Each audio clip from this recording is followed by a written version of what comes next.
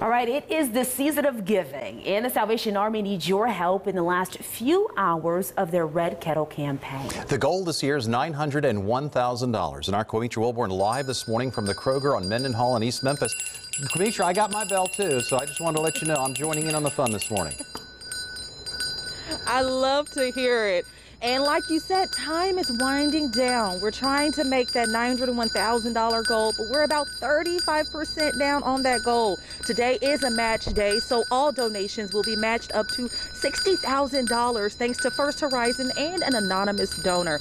All of the funds will go to help families in the community. Now, right now, I'm joined by Captain Mark Hunter, Memphis area commander with the Salvation Army. So, Mark, we talk a lot about how these funds will help you all assist those in the community. But for those at home who may not know, exactly how will these funds help you?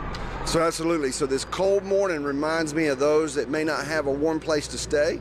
So one of the things that we're able to do is provide warm, safe sheltering for women and children year round. But on cold mornings like this morning, it's very important for people to have a warm, safe place to go. So we do sheltering, long-term recovery. We also do youth development, feeding, and many other services. And again, contributions, gifts helps us continue to provide those services and be able to allow people to have a warm, safe place to come and stay and a warm, hot meal.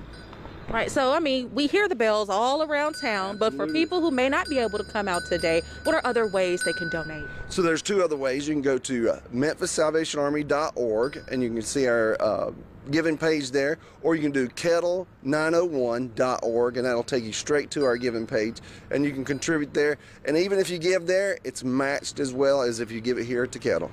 All right, thank you so much for that information. It definitely helps out. So again, we're asking you all to dig deep in those pockets so we can reach our goal. We're going to be out here all day. And if you're out and about and you see the Red Kettle and you hear the bell, you're definitely more than welcome to give or just stop by and say hi.